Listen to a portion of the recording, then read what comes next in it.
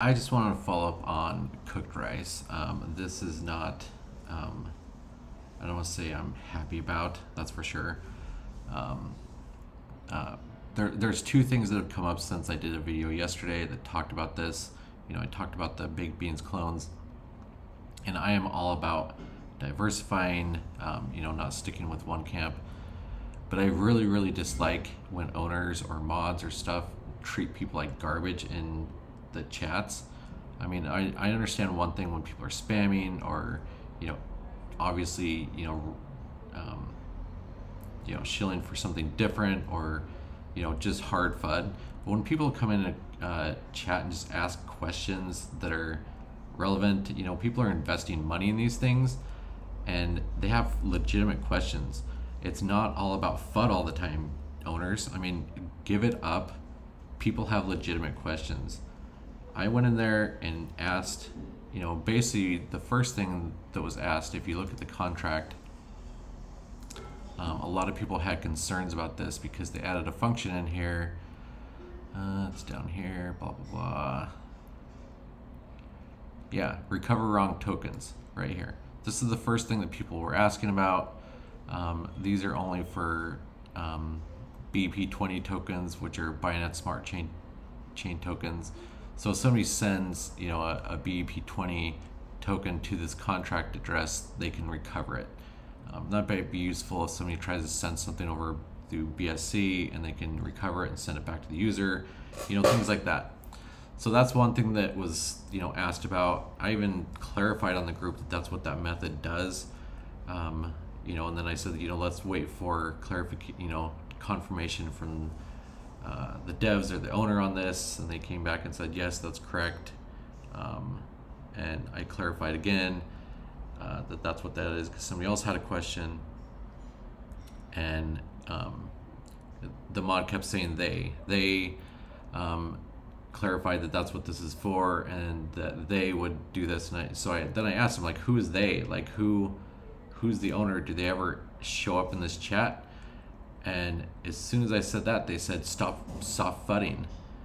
And I'm like, I'm not fudding. I literally sent probably dozens of people to this application. I'm far from fudding. I just want to know who's they, like who's behind this. Like, I don't need people to dox themselves, but get in the chat and say hi to people. So I said, who is they? Who are the owners? And then they banned me. They banned me from the Telegram group, just by asking if the owners show up sometimes. I mean, I don't know. I don't get the power trip that these guys go on and how they think, banning people from groups that are just asking legitimate questions are healthy for their group. But that just puts a horrible taste in my mouth, and so then I went to the Discord group and said the same thing, like, hey guys, I'm a YouTuber. It's my job to ask these questions and prevent, this is what I do, is I actually promoted your site for free and you traded me like garbage in Telegram. Like, what's up with that? And they banned me from the Telegram group too. So I don't know. I don't know if that's just a huge red flag. I don't know. Of course I'll keep growing my rice in here or whatever, and keep taking profits, but that just bugs me. I hate when these mods and stuff get on these kicks. I don't know if it's like run by the owners of Stable One that hate me or what's going on, but yeah, I don't know. It's just crazy that they treat people like that. I basically help them with their marketing, and then they just like ban me just for asking if the owners show up in chat. That's not the way you build your community. It's like, and these things are community based. Like, Baked Beans is doing really well because they've got a great community, and that's what last night, actually before the mods even showed up on their chat, it actually had a decent community start picking up, because the mods weren't like just banning people and stuff, and people were just open to talk about things, and ask questions, and yes, you didn't have a mod or somebody from the from Cooked Rice saying anything, but they didn't, there wasn't like all this FUD or anything going on, and somebody came in and tried to spam something or something, the community got together and said, yeah, that's not cool, whatever.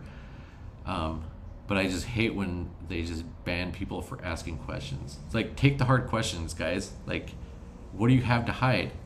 Like, why can't you just answer those hard questions? Who's the owner? Like, show up and be accountable for your stuff, man. Anyway, guys, I just wanted to throw that update to you.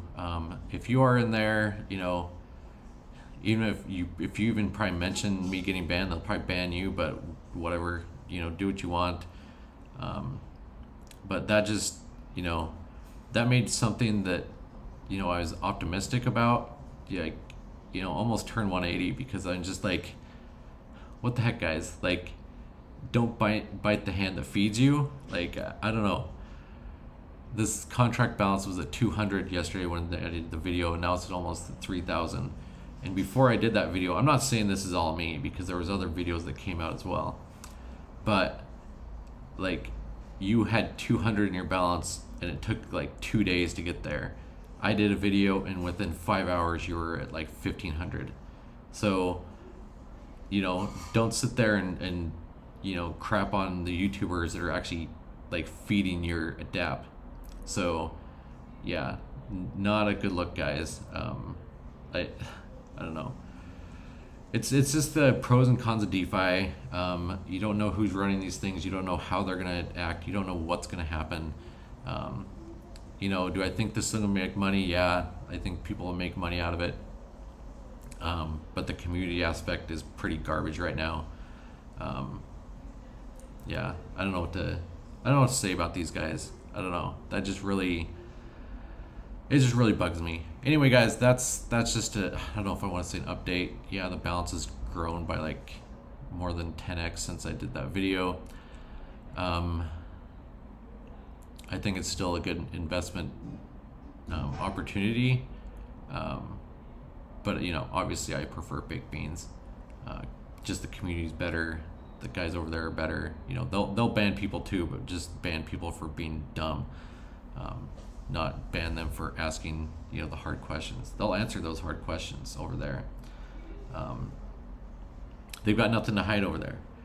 And when I see something like this come out, I'm optimistic that the community can grow and get behind it and stuff like that. But that's not how you do that. I'm not sure if it was just a misunderstanding or what, but I mean, I tried to clarify that I am not fudding whatsoever. I advertised their video, I basically advertised for free for them. And yeah, after I said that, they just banned me. So I don't know, whatever. Yeah, I'm on to, there's a couple more videos I'll be doing today, but also have a lot of development work to do. Yeah, please be patient with my DApp. It's, I'm trying to make it like as I don't know, as robust, and I'm really focusing on sustainability and making sure it's going to be something that we can invest in for a long time and get rewards for a long time, and not just a fly-by-night ROI DApp. I want this thing to last years if possible. So anyway, guys, that's it for now. If you like the video, like it, hit subscribe if you want to hit subscribe. Yeah, anyway, guys, we'll catch you on the next one.